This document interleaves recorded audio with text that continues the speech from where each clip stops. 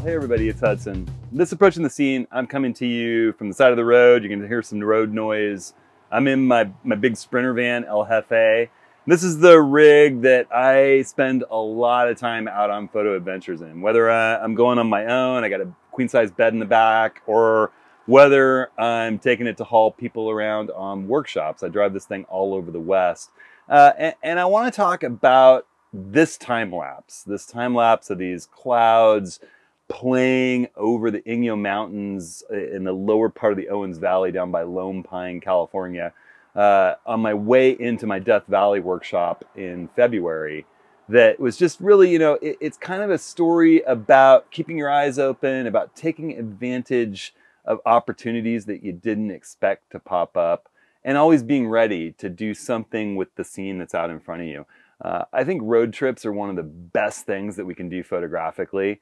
And whether you've got a big Sprinter van like this, or whether you're cruising around, in some kind of an off-road vehicle, or even, just a small car, and you're out with a tent and a sleeping bag, or hitting little hotels along the way.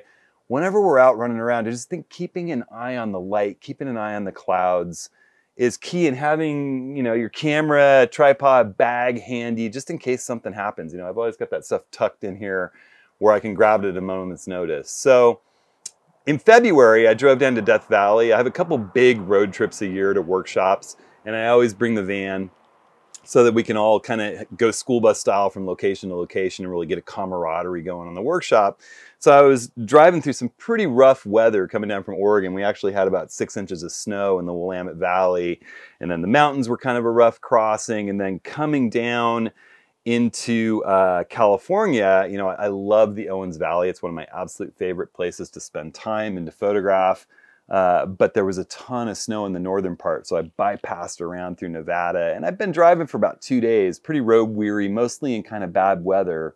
And I cut down Highway 6 before I got to Tonopah, Nevada, to cut back over and go down through the lower Owens Valley. I had a little extra time. The workshop was starting the next day, but I figured I'd still get to Death Valley by 5, even if I stopped for some food. And I heard about this awesome barbecue place in a little town called Big Pine that's right in between Bishop, where Galen Rowell was from and where his gallery used to be, and Lone Pine, which is kind of the gateway up to Mount Whitney, the highest point in the contiguous United States. And it's right by the turn to head into Death Valley. It'd been high winds. I was driving by myself, basically for 2 days, so I was pretty weary.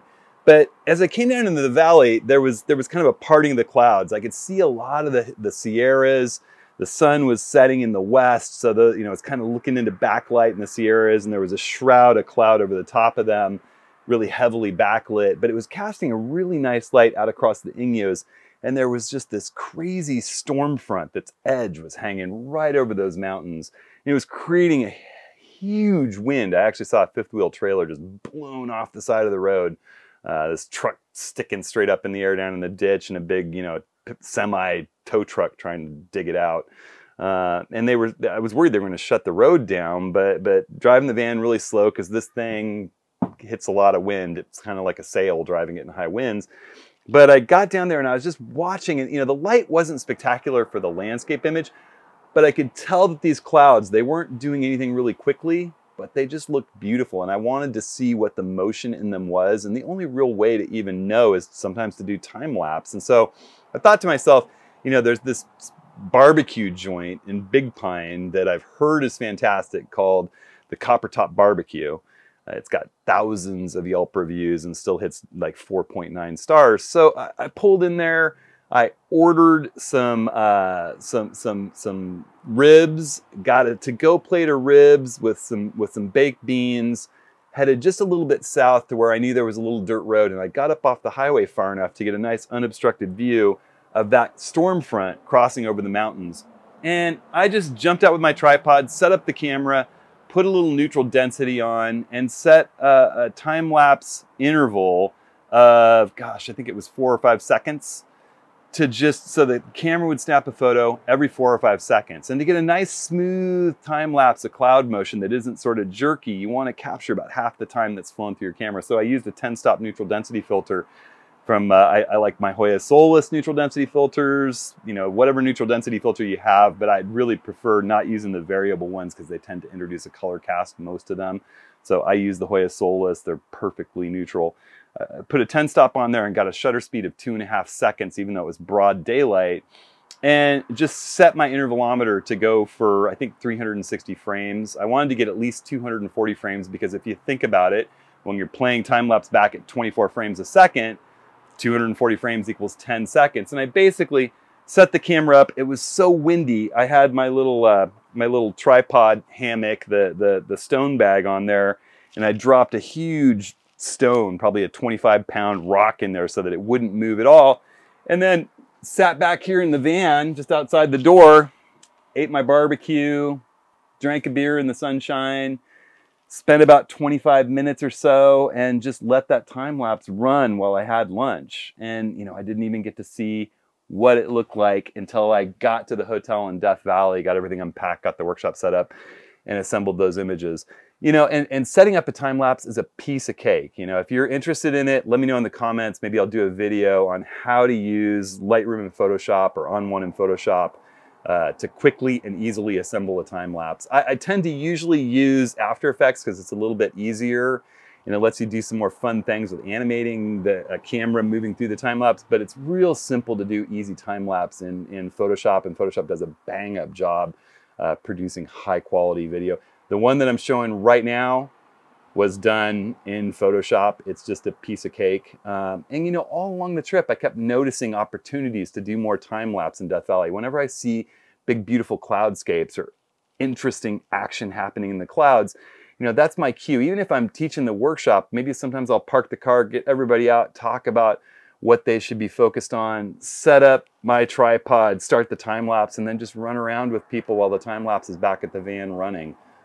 It's just a cool thing. It's one of the reasons why these days I mostly travel with 2 big tripods and 2 camera bodies, is one can be doing time lapse while I'm doing still photography with the other one. And I just think that the big key takeaway from all this is that you can multitask and keep your eye peeled for good light, for good situations, you know, even when you least expect it. All I wanted in Big Pine in the Lower Owens Valley was to look at those mountains and get some barbecue, and I wound up getting a time lapse that I absolutely love. So, you know, always be out there, have your camera ready, use road trips as an opportunity, you know, and don't just focus on those epic locations that you've seen photos from that you went to go and capture. Look for those little interesting details along the way. And for those that are more passionate about time lapse, hey, hit me up with questions. You know, I'm more than willing to talk about that stuff anytime. You know, I've had some questions about that video that I did recently about the Z6 and Z7 not stopping down in live view and allowing you to zoom in. I think if you just rewatch the video, that the problem isn't really a problem when you're running around handheld shooting in normal situations. If you think about the old days when we had film cameras, or we had cameras before live view where you hit a depth of field preview lever and the lens would stop down, the way those cameras tended to work, when you're looking through the optical viewfinder, the aperture is wide open, so you have a nice bright view through the lens.